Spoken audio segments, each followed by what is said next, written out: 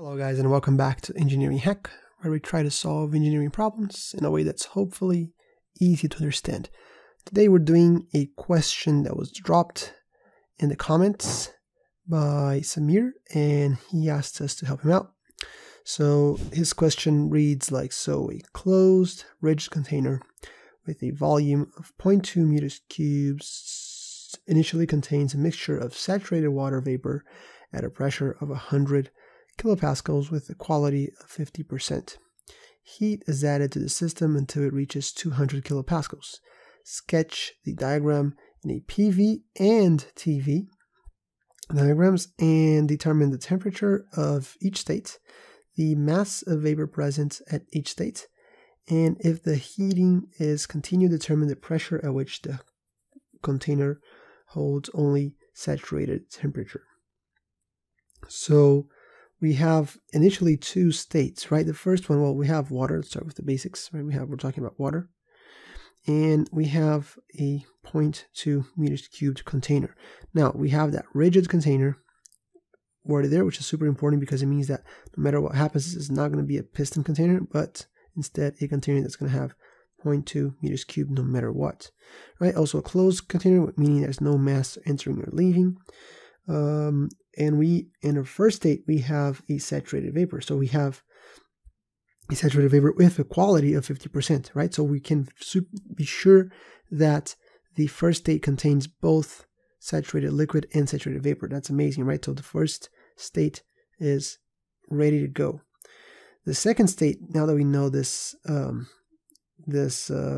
volume thing here, we also know it's at 200 kilopascals. So we have everything we need to be able to calculate where we are in the second state, right? Because we're going to know the specific volume, right, given the first state, and we also know the pressure. So all good there. So let's start with the first one. What is the temperature of each state? And let's draw the diagram, PV diagram of these states. I'm going to call this guy state 1. And I'm going to call this guy state 2. Okay. Now, the first state, well, actually, let me do this. Let me do a diagram. Let me get the rule lines going. Okay.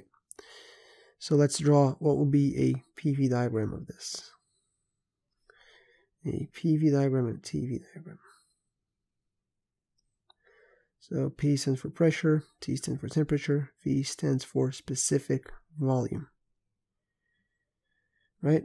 And I know already kind of what it's going to look like, right? We have already enough information to have an idea of what this will look like. Why? Because we are going to be in the middle, right? Because it's 50%. That's state 1. So we're sure about that. And that's going to be obviously the case here too. We're going to be in the middle of the dome.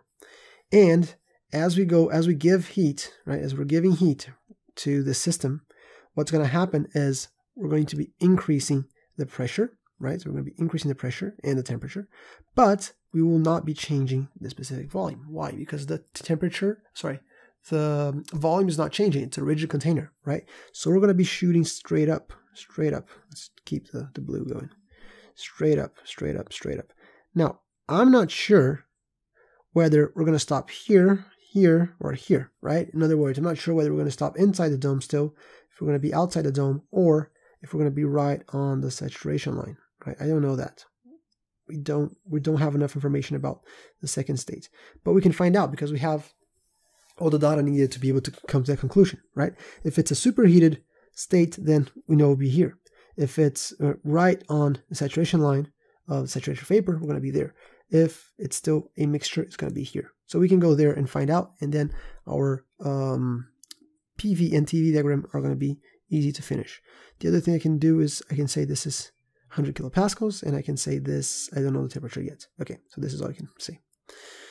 So let's go ahead and find out what is going on in the second state, and let's grab what is temperature 1 and temperature 2. For temperature 1, it's going to be super easy, right? I'm just going to go into my saturated water table. I'm going to go to the pressure table at 100 kilopascals, and I'm going to see what's the temperature of the saturated temperature, right? That's super easy. So this is still temperature table, pressure table. Here we are. I'm going to look at 100. Here we are. Why is this so blurry?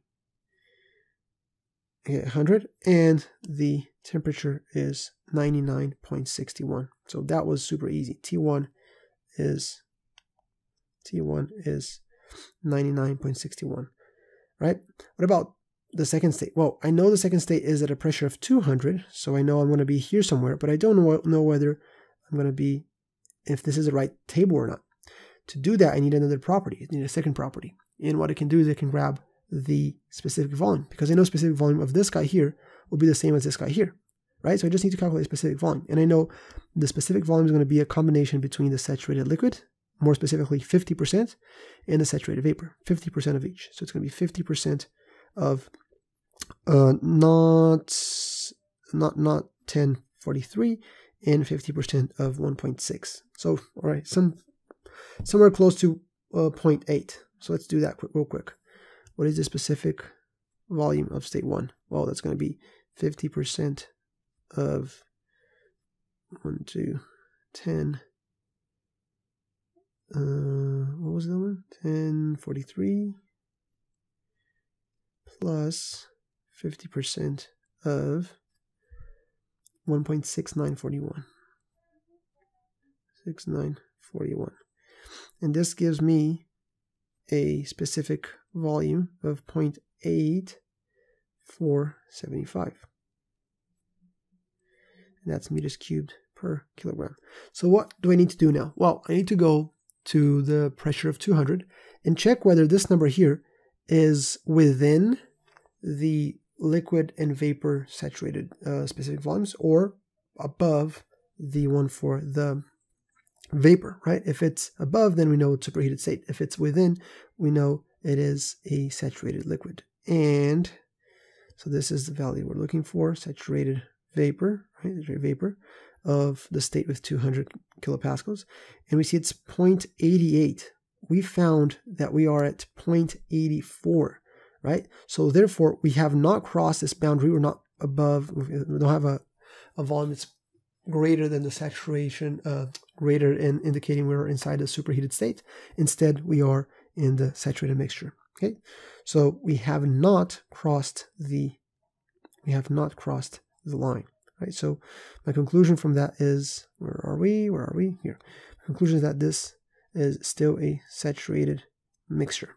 Okay, and that allows me to say, okay, so we have not crossed the boundary. So we're not here, we're not there. We are somewhere here inside the dome, right? And the pressure is 200 kilopascals, right? So boom, boom. PV diagram is complete. Well, TV diagram. Well, we found the first temperature, right? We found the first temperature to be 99.61 Celsius. That was easy. And now you know the second one is not up there, so it's going to be somewhere inside the dome, so somewhere here. And it's easy for us to find the temperature T2 because we just need to go there where we had the saturation temperature. Look at the temperature, the saturation table, sorry. So not this one, where were we? This one here, and the temperature is 120.21 degrees Celsius. So easy peasy. 120.21, 120.21. There you go. We have T1, we have T2, we have PV diagram, we have TV diagram. Beautiful. All right. So what is next? Next up is what are the masses, right? What are the masses? We need to know. And then what is the, forget the other one. Mass of vapor present in each state and the heating, if the heating is continued. All right. So let's find out the masses first. So we know that our specific volume is our volume divided by the mass, by definition, right? It's just meters cubed per kilogram. So if I want the mass, all I need to do is take the volume and divide by the specific volume, correct? In this case, we know the volume is 0.2 meters cubed, and this guy is, we calculated to be 0.8475. 8475. And then just keep in mind the units we have here. So we're going to end up with kilograms, right? And this turns out to be 0.23 598. Keeps going, so let's just stop it there. And this is the total mass, right? This is the total mass of water we have in there. And we know we have, it's a 50-50 split on the first stage, so in state 1. The mass of vapor is just 50% of the total mass, right? So 50% of the 0.2359, etc. And this is approximately 0.1118 kilograms. Okay, so this is the amount of vapor that we have in that state.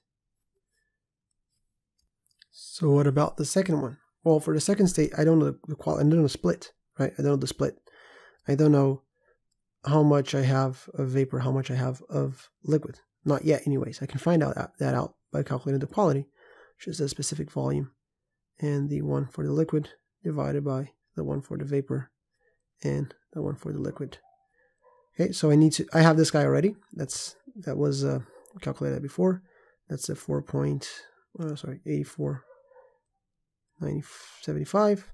Now the liquid and the vapor we can grab off the table and do this math. All right, so let's go down back to the table. Here we are. So the values that we're after are 0.1061, and the other one is 0.88578. And note that, we're really close to the border there. We're close to the border, and we're almost reaching a saturation limit. Okay, so this guy here is going here, and this guy here is going here, and we're doubling that here too. Okay, and what does that give us? 0.9567. So 95.67. So out of all that mass that we found, the total mass of 0.2359, the majority of it, the vast majority, about 95%, is vapor, right? And that means that if we want to find what is the mass of vapor, you just take the 95.67 and multiply by the 0.2359 kilograms, which renders 2256. So not the vast majority, 57 even. A good chunk of that 0.23, right? And this is the amount of mass in state number 2. Okay, so that's part B. Now for part C, and the last part is asking us, I don't remember the question. If the heating continued, determine the pressure at which the container hold only saturated temperature. This is probably not temperature, this is probably only saturated vapor. That makes sense. Saturated temperature is like asking for two things. So if the heatings continue, determine the pressure at which the container can hold only saturated vapor. Okay, and the reason for that question makes sense because we're very close to the border, right? Like we talked about, we're almost there. And our specific volume is 0.84, and we are at 0.88. And note that the next one down, let me get rid of this. The next one down is already 79, right? So that means that the maximum pressure that they're talking about there is somewhere between these two values, between the 200 and the 225. Okay, and what we can do there is we can do an quick interpolation to find out what that pressure is.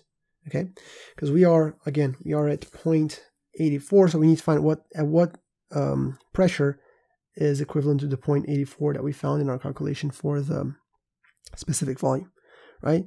So in other words, what we need is to do 200 is equivalent to 0.88578, and 225 is equivalent to 0.79329. And the question there is, where's